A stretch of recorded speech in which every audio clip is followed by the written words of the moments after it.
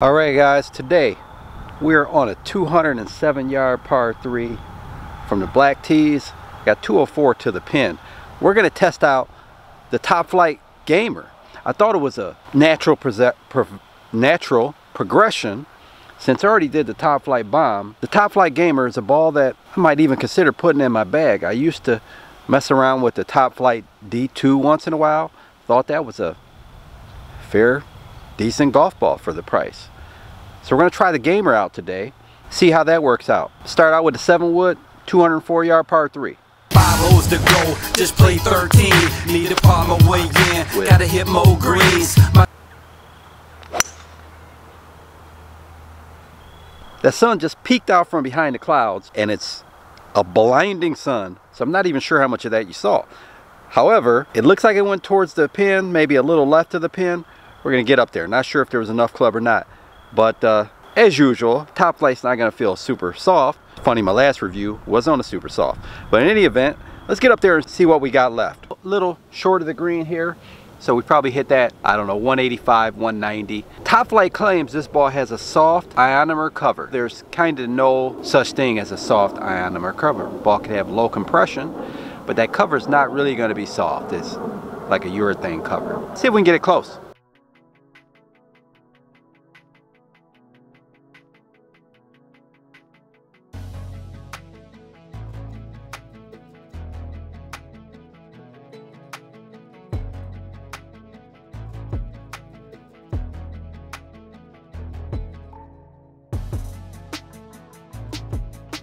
Alright guys, I will say, so far, for a Top-Flite ball, feels soft. The last Top-Flite, well really the only Top-Flite ball I tested was a Top-Flite Bomb.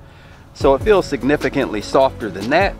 And it definitely doesn't feel like a nitro. Guys, one thing that's kind of unique about this ball is it has a dimple in dimple design. A dimple on dimple.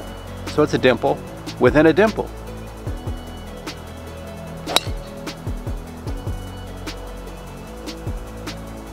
Mr. Short Hitter does pull a ball every now and then. We hit a tree on the left side. I'm sure it has nothing to do with this D2 or Gamer. I'm thinking of the D2. Has nothing to do with this Gamer, but let's get up there and see if we have a shot at this green. 377 and it's uphill. All right guys, we hit this tree pretty solid here and it must have knocked the ball straight down. We've got 183 to the pin. It's uphill considerably and it's into the wind. So I'm going to say this shot is playing close to 200 yards. 7-wood probably won't get there, but a 5-wood would be long. I will hit a 7-wood because you'd rather be short of this hole than long for sure. So see what we can do with the Gamer.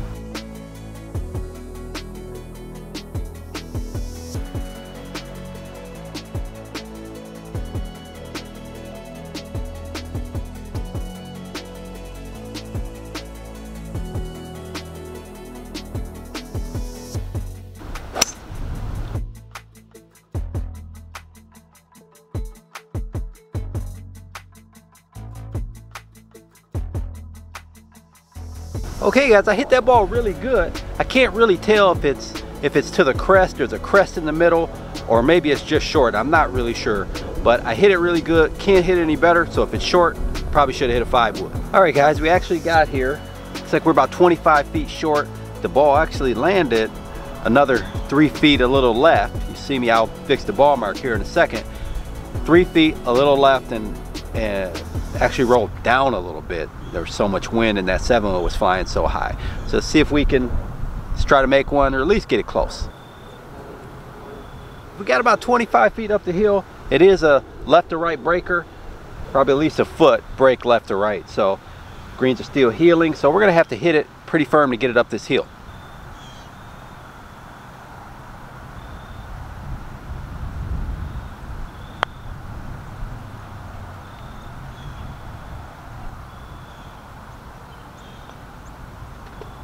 Hit a couple long shots into the green. So far the Gamer feels pretty good.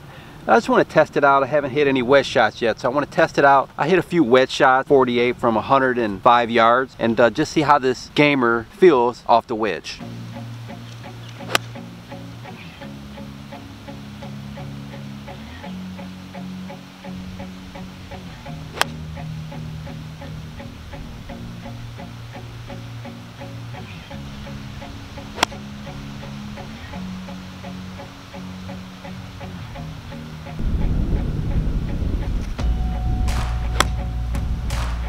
Those last couple felt pretty good. The third one I hit a little thin there. Even the last two that I hit good, looks like they didn't quite fly to the hole, which 105 yards, a little wind, this should have been the right club. But again, they felt decent. The cover's not soft. The compression is probably around 80 or so. So it doesn't feel, it's not gonna feel like a super firm golf ball, but because the cover, that Ionomer cover, it's not gonna make that ball, it's not gonna feel soft either. Let's get up there and see where the balls are. The ball that I hit a little thin is the best shot. I'll show you where that is. Maybe about 3 feet from the hole. Looks like one's about 15 feet short. The other two are about 25 feet short. They flew in the neighborhood of 98 to 100 yards. Ball seems like it's performing okay. From these wedge shots, they flew a little shorter, but that could have just been me today. We'll go inside, we'll look at the numbers, and we'll see how the Top-Flite Gamer really stacks up. From 50 yards, the Top-Flite Gamer launched about 4 degrees higher than the Pro V, and the spin was about 1,400 RPMs less, which is pretty much what we'd expect. The descent a couple degrees sharper, and then the peak height 2 yards higher. So, although it had a sharper descent, this ball is still going to roll out with the shorter shots. I'd imagine a noticeable difference around the greens with the Gamer versus a ball like a Pro V1 or a premium ball. With the 7-iron, the ball speed was about 3 miles per hour slower, the launch almost 1.5 degrees higher, and again about 300 RPMs less spin. The descent was 1 degree sharper, and the peak height was 1 yard higher. We've had about 4 yards less carry and 5 yards less total distance due to the extra yard rollout there.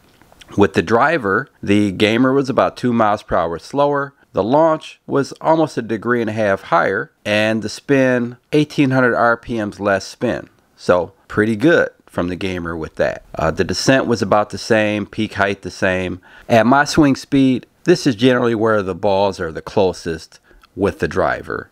So the Gamer performed well here. Hope you enjoyed my video on the Top-Flite Gamer. If you're interested in the other Top-Flite ball that I tested, the Top-Flite Bomb, click the video above. If you like the video, like, comment, subscribe. Until next time, Mr. Short Hitter, out. Hooks and big fades, it's not my day now. Why did I play now? Just clear my head.